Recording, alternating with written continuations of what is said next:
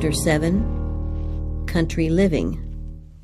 The Divine Ideal.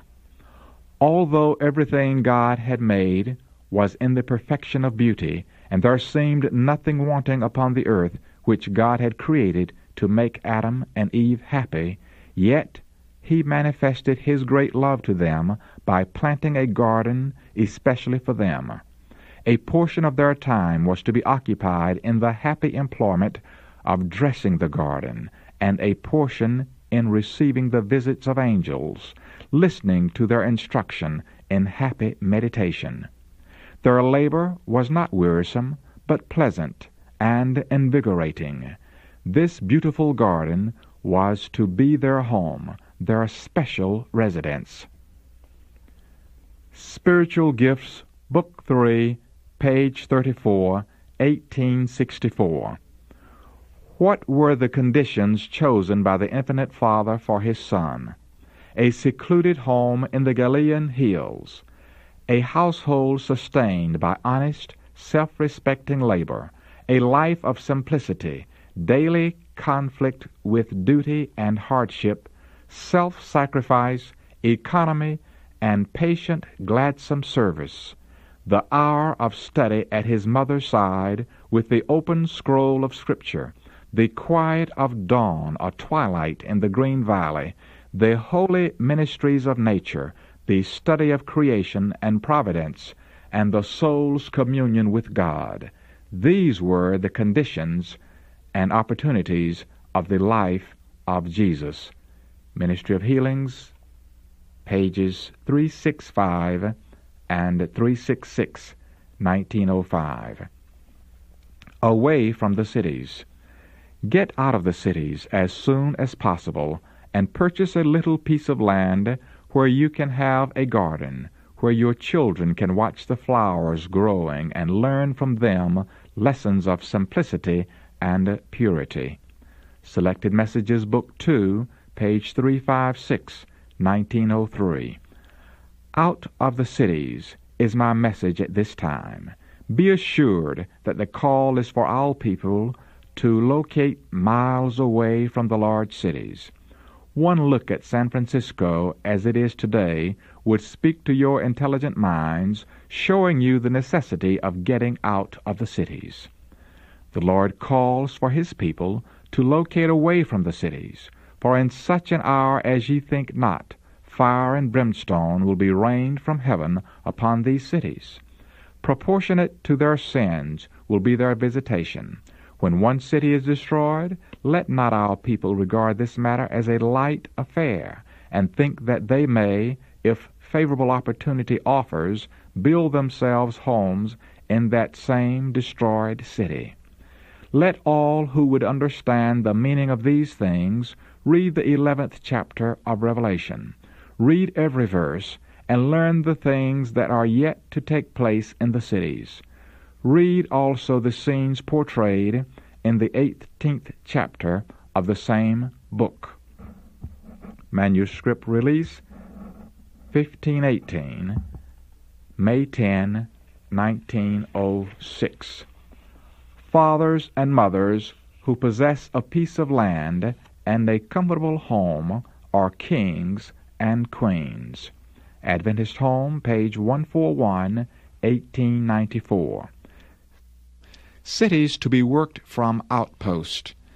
As God's commandment-keeping people, we must leave the cities.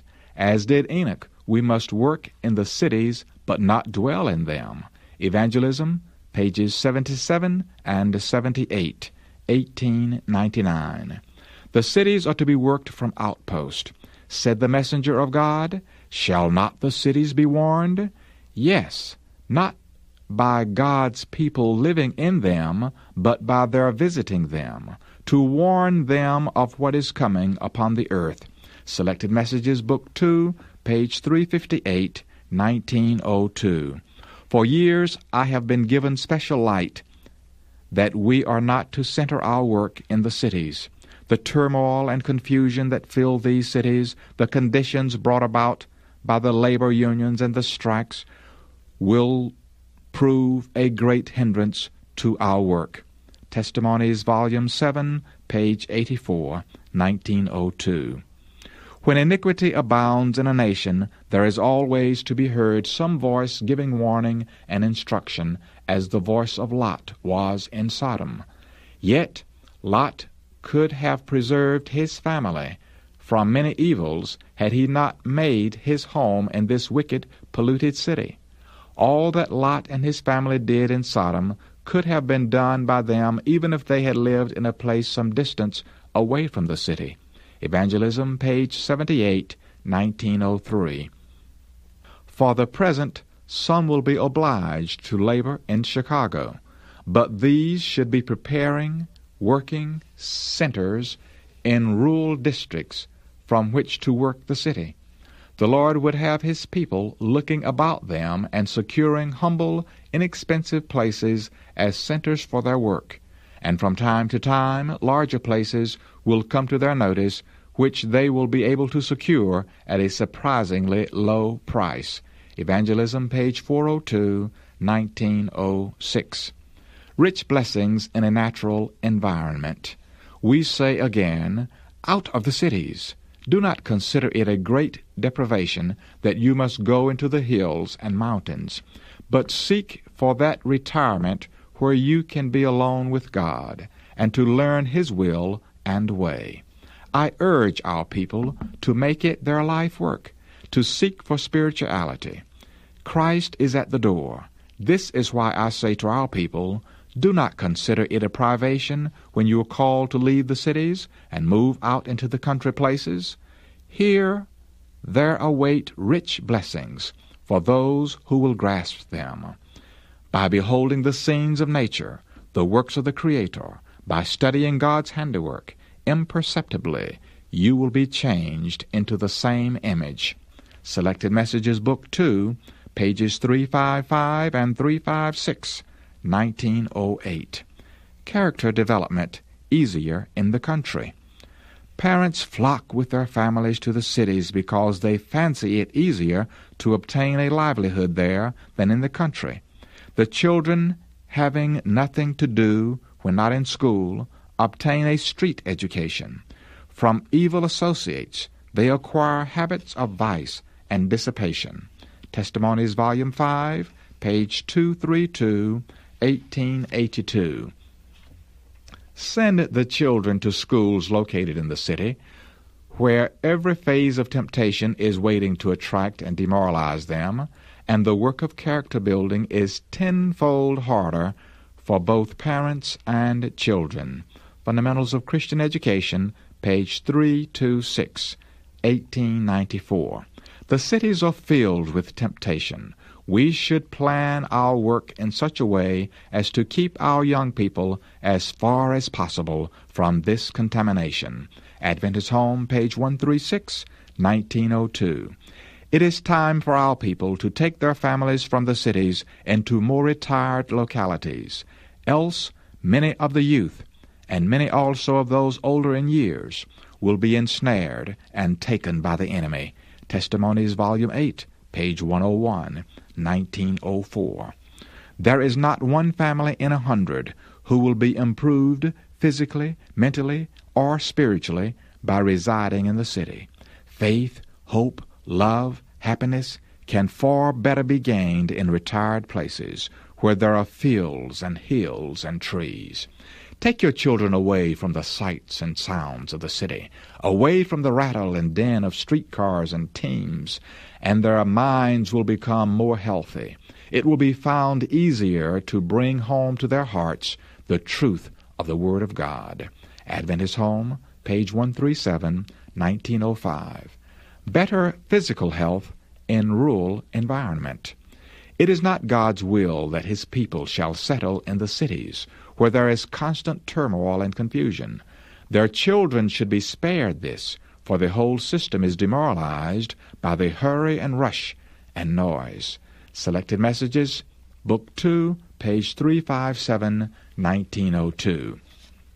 To many of those living in the cities who have not a spot of green grass to set their feet upon, who here, year after year, have looked out upon filthy courts and narrow alleys, brick walls and pavements and skies clouded with dust and smoke, if these could be taken to some farming district, surrounded with the green fields, the woods and hills and brooks, the clear skies and the fresh, pure air of the country, it would seem almost like heaven. Ministry of Healing, page 191 and 192, 1905. The physical surroundings in the cities are often a peril to health. The constant liability to contact with disease, the prevalence of foul air, impure water, impure food, the crowded, dark, unhealthy dwelling places are some of the many evils to be met. It was not God's purpose that people should be crowded into the cities, huddled together in terraces and tenements. Ministry of Healing, page 365, 1905. Raise your own provisions. The Lord desires His people to move into the country, where they can settle on the land and raise their own fruit and vegetables, and where their children can be brought in direct contact with the works of God in nature. Take your families away from the cities is my message. Selected Messages, Book 2, pages 357 and 358, 1902. Again and again, the Lord has instructed that our people are to take their families away from the cities into the country where they can raise their own provisions, for in the future the problem of buying and selling will be a very serious one. We should now begin to heed the instruction given us over and over again. Get out of the cities into the rural districts where their houses are not crowded closely together and where you will be free from the interference of enemies. Selected Messages, Book 2, page 141, 1904. Locate institutions just out from the large cities. Let men of sound judgment be appointed, not to publish abroad their intentions, but to search for such properties in the rural districts, in easy access to the cities, suitable for small training schools for workers, and where facilities may also be provided for treating the sick and weary souls who know not the truth. Look for such places just out from the large cities, where suitable buildings may be secured, either as a gift from the owners or purchased at a reasonable price by the gifts of our people. Do not erect buildings in the noisy cities. Evangelism, page 77, 1909. Cooranbong, New South Wales. Where shall our Australian Bible School be located? Should schools be located in the cities or within a few miles from them, it would be most difficult to counteract the influence of the former education which students have received in regard to these holidays and the practices connected with them, such as horse racing, betting, and the offering of prizes. We shall find it necessary to establish our schools out of and away from the cities, and yet not so far away that they cannot be in touch with them, to do them good, to let light shine amid the moral darkness. Fundamentals of Christian Education, pages 310 and 313, 1894. Everything about the place had impressed me favorably, except the fact that we were far from the great thoroughfares of travel, and therefore would not have an opportunity of letting our light shine amid the moral darkness that covers our large cities like the pall of death. This seems the only objection that presents itself to my mind. But then, it would not be advisable to establish our school in any of our large cities. 8. Manuscript Release, page 137, 1894. I am more than ever convinced that this is the right location for the school. 8. Manuscript Release, page 360, 1894. Huntsville, Alabama. Those who have charge of the schoolwork at Graysville and Huntsville should see what can be done by these institutions to establish such industries so that our people desiring to leave the cities can obtain modest homes without a large outlay of means, and can also find employment. Letter 25, 1902. It was in the providence of God that the Huntsville School farm was purchased. It is in a good locality. Near it there are large nurseries, and in these nurseries some of the students have worked during the summer to earn money to pay their expenses at the Huntsville School. Special Testimonies, Book B, 12, page 11, 1904. The Huntsville School farm is a most beautiful place, and with its 300 and more acres of land should accomplish much in the line of industrial training and the raising of crops. Special Testimonies, Series B, 12X, page 13, 1904. Recently the question was asked me, would it not be well to sell the school land at Huntsville and buy a smaller place? Instruction was given me that this farm must not be sold, that the situation possesses many advantages for the carrying forward of a colored school. Special Messages, 359, 1904. Berrien Springs, Michigan. I hear that there is some thought of locating the school at Berrien Springs in the southwest of Michigan. I am much pleased with the description of this place. In such a place as Berrien Springs, the school can be made an object lesson, and I hope that no one will interpose to prevent the carrying forward of this work. 4 Manuscript Release, page 407, July 12, 1901. The good hand of the Lord has been with our people in the selection of a place for the school. This place corresponds to the representations given me as to where the school should be located. It is away from the cities, and there is an abundance of land for agricultural purposes, and room so that houses will not need to be built one close to another. There is plenty of ground where students may be educated in the cultivation of the soil. Review and Herald, January 28, 1902. In moving the college from Battle Creek and establishing it in Berrien Springs, Brethren Magan and Sutherland have acted in harmony with the light that God gave. They have worked hard under the great difficulties. God has been with them. He has approved of their efforts. 4 Manuscript Release, pages 260 and 261, 1904. Stoneham, Massachusetts. The Lord, in His providence, has opened the way for His workers to take an advanced step in New England, a field where much special work should be done. The brethren there have been enabled to arrange to change the location of the sanitarium from South Lancaster to Melrose, a place much nearer Boston, and yet far enough removed from the busy city so that the patients may have the most favorable conditions for recovery of health. The transfer of the New England Sanitarium to a place so convenient to the city of Boston is in God's providence.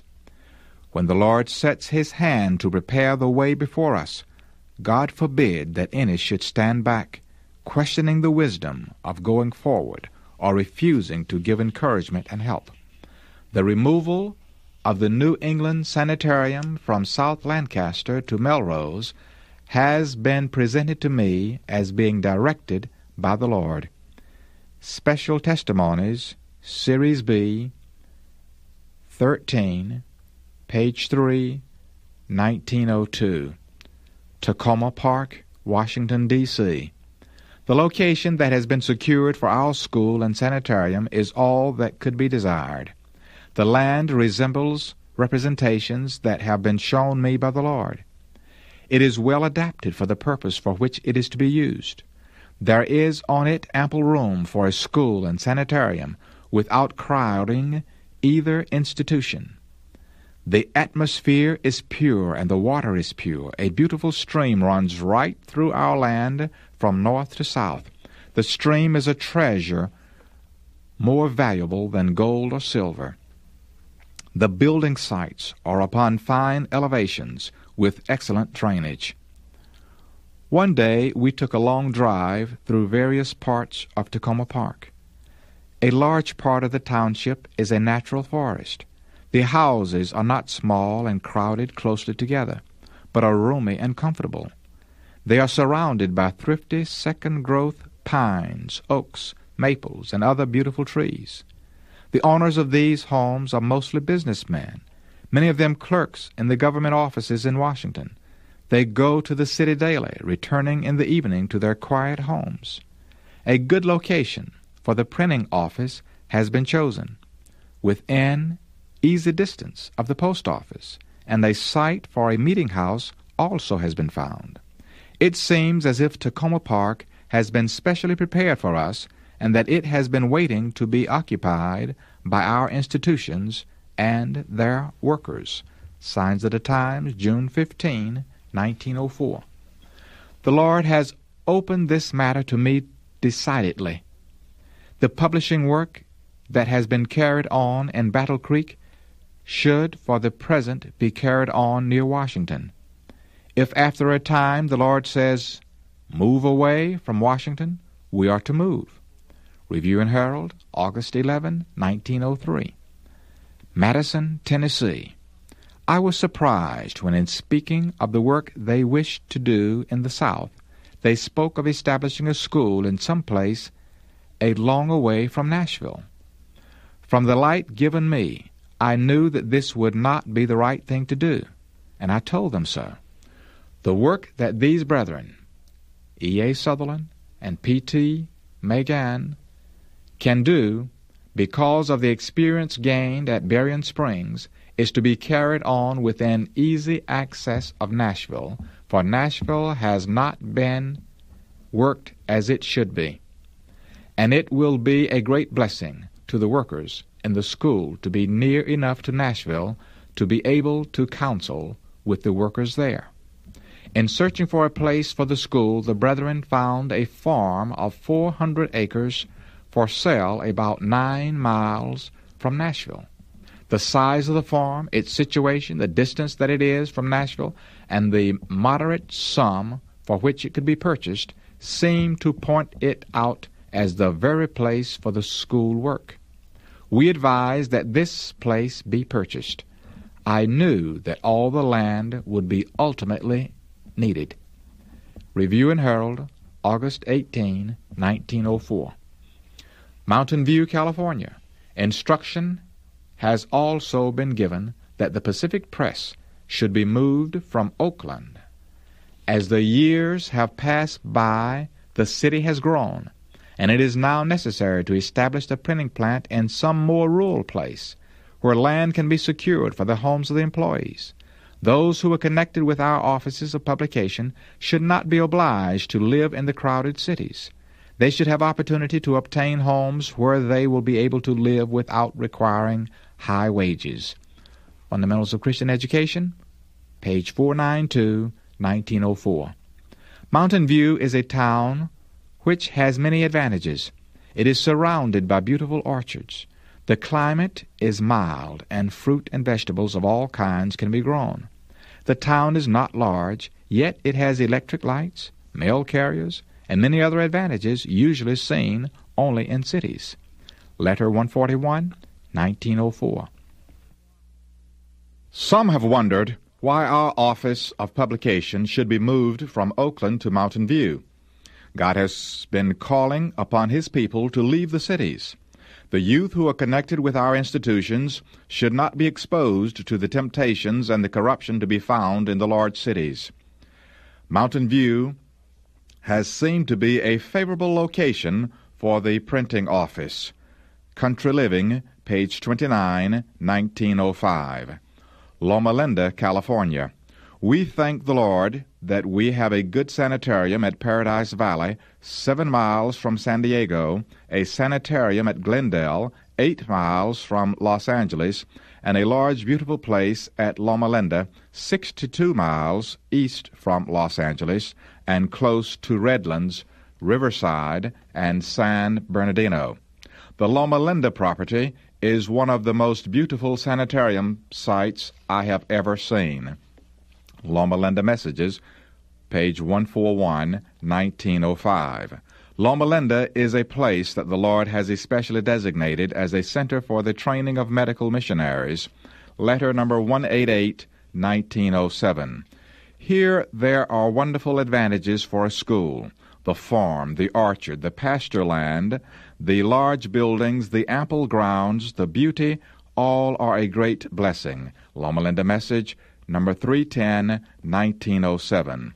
This place, Loma Linda, has wonderful advantages, and if those who are here will faithfully avail themselves of the advantages to become true medical missionaries, they will let their light shine forth to those that are around them. We must seek God daily for His wisdom to be imparted to us. Letter number 374, 1907. Here we have ideal advantages for a school and for a sanitarium. Here are advantages for the students and great advantages for the patients.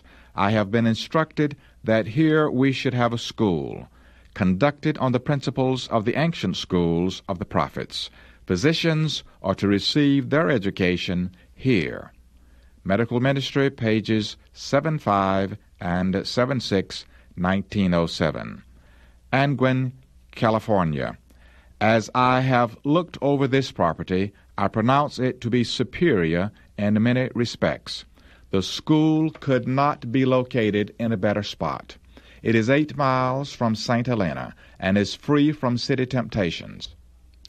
In time, more cottages will have to be built for the students, and these students themselves can erect under the instruction of capable teachers. Timber can be prepared right on the ground for this work, and the students can be taught how to build in a creditable manner. We need have no fear of drinking impure water, for here it is supplied freely to us from the Lord's treasure house. I do not know how to be grateful enough for these many advantages. We realize that the Lord knew what we needed and that it is His providence that brought us here.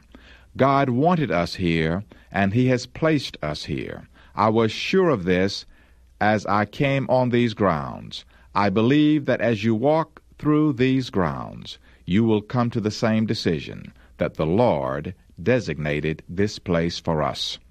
One manuscript release, pages 340, 341, and 343, 1909.